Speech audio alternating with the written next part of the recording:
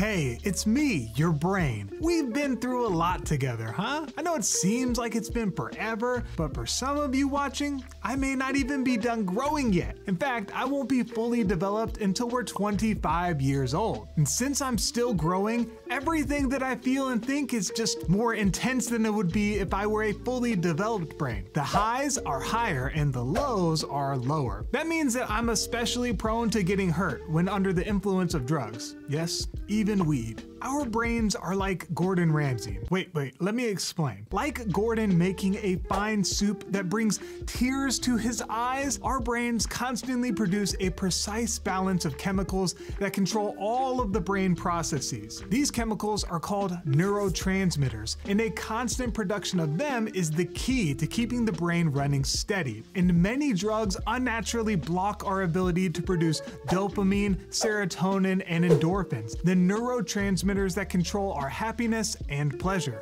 Drugs can also permanently change the prefrontal cortex. That's the part of the brain that helps us to think ahead, make smart decisions, interact with others in healthy ways, and control ourselves. With the repeated use of drugs, this part of the brain may fail to develop properly. Other areas that can experience a loss of ability due to drug use are impulse control, emotional development, and memory. Wait, is it memory? This damage could lead to lower IQs, loss of coordination, and difficulty problem solving. It also affects mental health. Young people who use drugs are more likely to have anxiety disorders, mood disorders such as depression, and psychotic disorders like schizophrenia. The most important thing to remember about drug and alcohol use is how it affects you when you are not under the influence. There are three main categories of drugs: stimulants, depressants, and hallucinogens, and the after effects of each one are different. Stimulants increase dopamine, which makes you feel happy, and norepinephrine, which causes you to feel alert. Therefore, using stimulants limits your brain's ability to feel good and awake naturally. Depressants increase gamma-aminobutyric acid, or GABA. These cause you to feel calm and allow you to get a good night's sleep. But once addicted, you might feel anxious and have trouble sleeping on your own. And hallucinogens affect the brain's perception of reality, leading to delusional thoughts, as well as seeing, hearing, feeling, and tasting things that aren't really there. In order to not feel terrible, each drug requires more and more until your sober body can't feel good without substances. You might focus on the physical effects of drugs and alcohol, but what might be even more important is how drugs affect your mental health. Mental health challenges and substance use are often found together. They are called co-occurring disorders, or a dual diagnosis. In fact, around half of the people who have an addiction issue